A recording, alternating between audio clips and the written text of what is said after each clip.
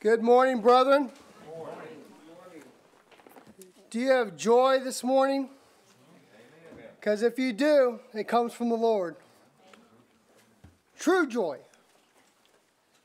Joy that isn't just stirred up by a certain time or thing that's going on, but joy that's everlasting.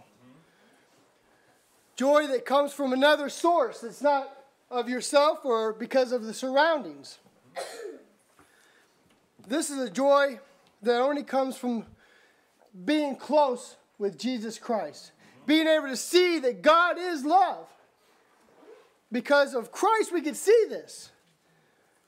See, what we have is better than anything the world has to offer.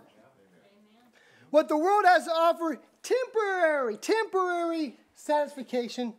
But it will dwindle away. I mean, you'll hit a high point. I'm not going to argue that. You can hit a high point, but you got to keep that going, or else it's going to kind of just dwindle away. You get something new, it's going to become old. See, when Christ, you come in, you're new, and you stay new for eternity. Amen. That doesn't change. When you come in to the kingdom, it's better than anything you've ever had before, and it keeps getting better for eternity. Amen. It doesn't get worse. It gets better. So as believers in Christ Jesus, what we got going for us is better than what the world has to offer. Amen. See, and all Satan could do is to get your eyes off of Christ because he knows he cannot contend with what the Lord has. So he just offers your flesh. This is why we're told to crucify our flesh daily. Put it on the cross and seek the Lord. Seek him. That you will find him. Knocking, the door will be open. God's not hiding himself from you. He's wide open. He sent his son to die for us. So we could look. See, we got several things going for us as a blessing. And it's good for us to talk about it. We can look in the past and be blessed. We can look in the present and be blessed. And we can look into the future and be blessed. Yeah. So no matter what's happening to us right now, we can be blessed and filled with joy. We can be going through hardships and struggles. It happens. Everybody goes through hardships and struggles. But you can look to Christ, and in the midst of being in prison, you can sing a hymn. For we are saved by hope. Romans 8:24. Hope in what? We're hoping in what Christ has done, what he's doing, and what he's going to be doing when we're going to be with him for eternity. Why do people get overwhelmed, worn out? Why do they do anything to not look to the future? It's because they don't see Christ. When you see Christ, the past, present, and future looks good to you.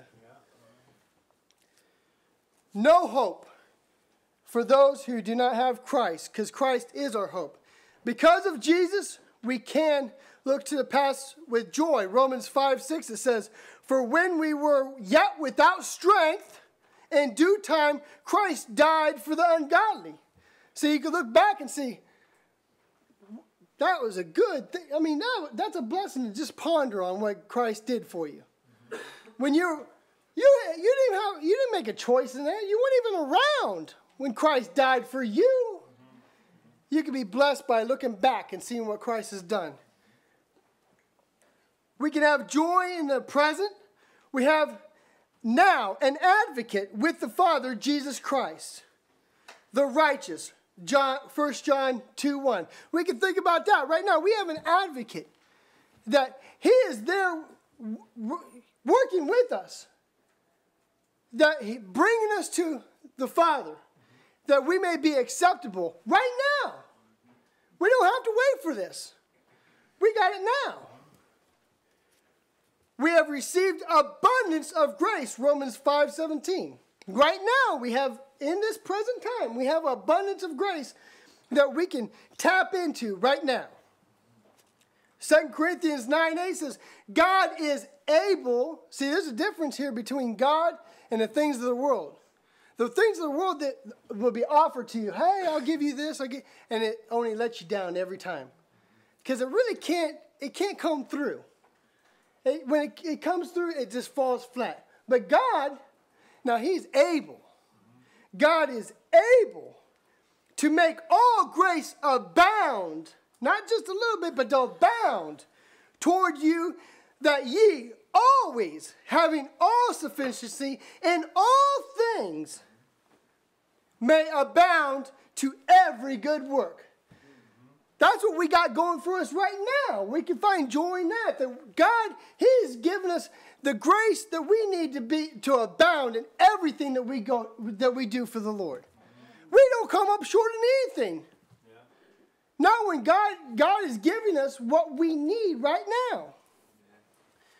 We have joy in the future. Matthew 25:34 says, "Then shall the king say unto them on his right hand, Come ye, blessed of my Father, inherit the kingdom prepared for you from the foundation of the world." That's what we have to look forward to.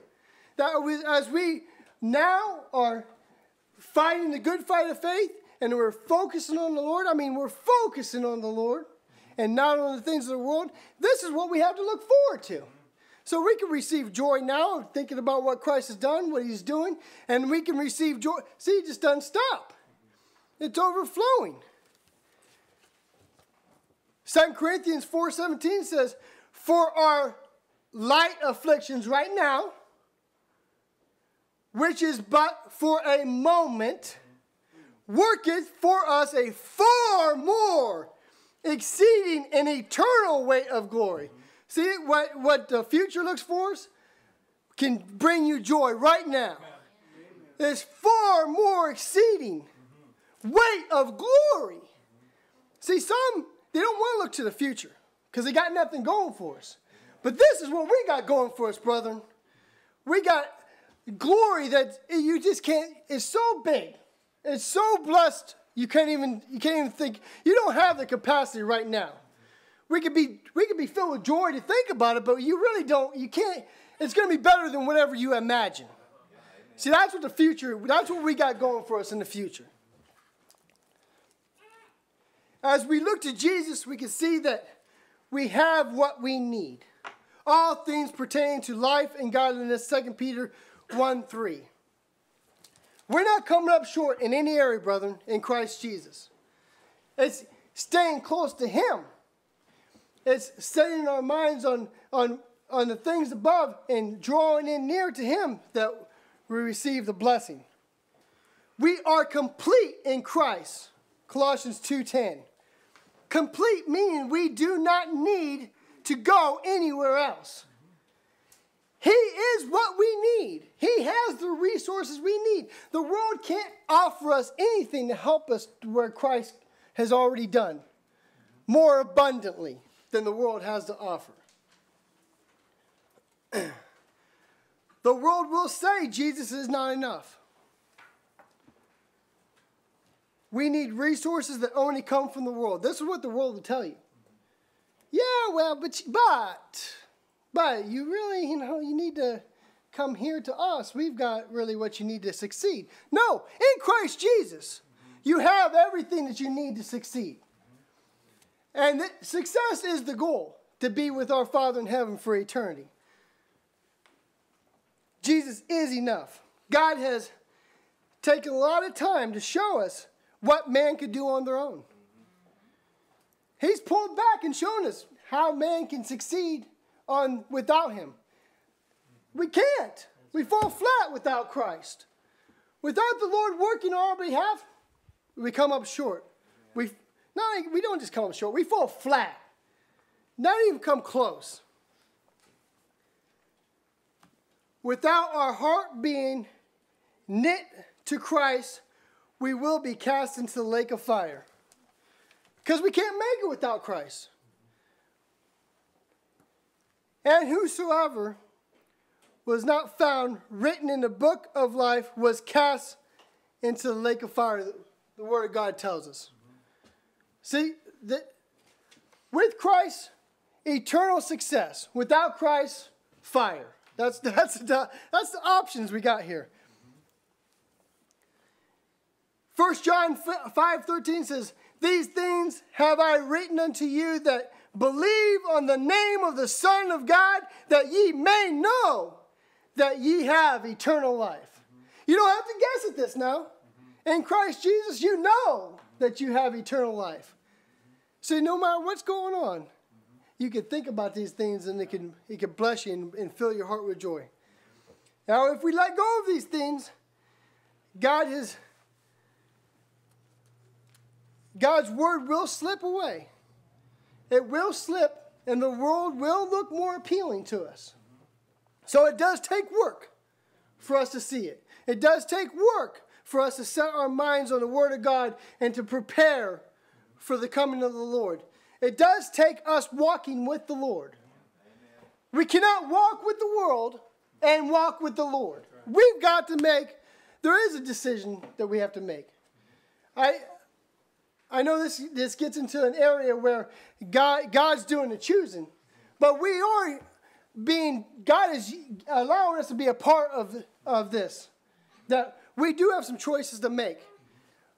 We chose to be here. The Lord is drawing us here, and we chose to be here because we wanted to be here this morning.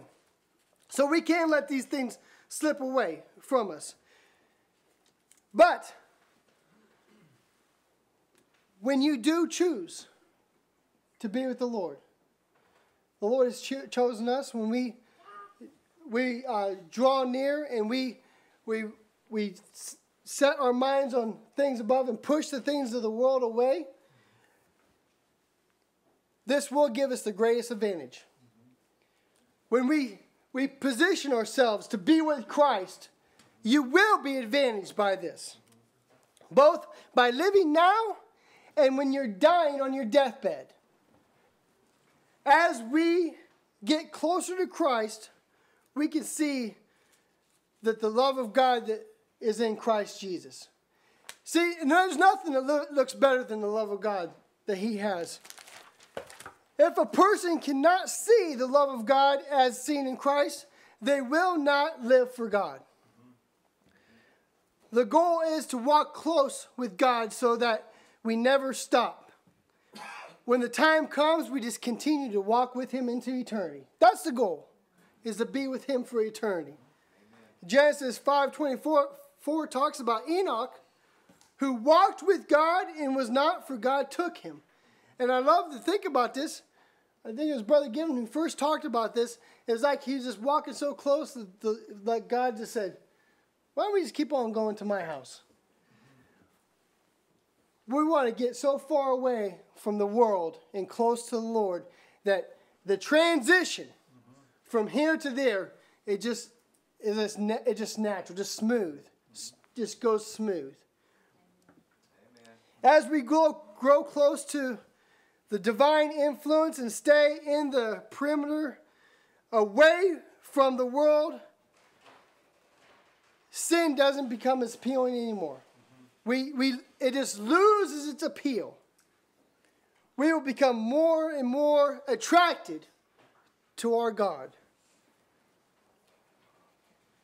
This is where we want to be. This is where we can see the love of God. So we take captive our thoughts in this good fight of faith, focusing deliberately on Christ, not a casual considering Him when we pray for our food, but to perceive who Christ is when we wake up in the morning, to be aware of Him throughout our day, and to behold the love of God in Christ when we lay our heads down at night.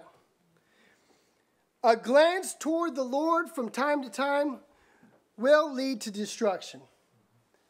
It's not enough. Allowing temporal matters to dominate our thoughts will pull us away from the Lord. So today, brethren, as we have come together, let us today and every day turn our heads toward heaven and focus on God's marvelous love that He has for us, looking forward to the day that we can make an easy transition from here to there, as Enoch did when he walked so close with God that He took him. Amen. Let us now pray for Sister June as she leads us in class discussion.